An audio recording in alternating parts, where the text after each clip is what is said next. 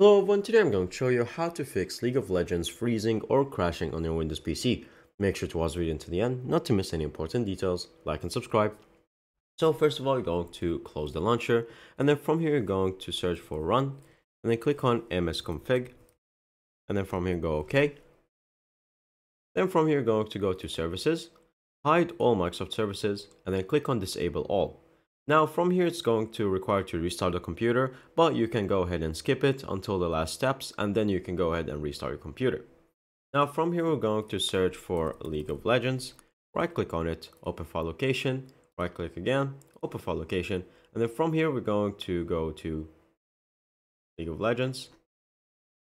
And then as you can see, the League client, we're going to right click, go to properties, and from here go to compatibility. Make sure that this program is running under the Windows 8 compatible mode, disable full screen optimization, and run this program as an administrator.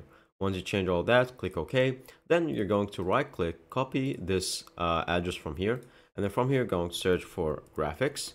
This will send you to the graphics settings.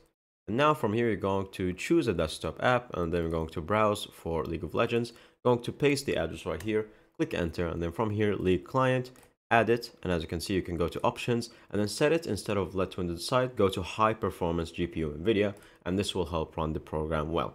And after you finish all that, you're going to reset your computer, and hopefully that works. Thank you guys for watching. See you next time. Bye bye.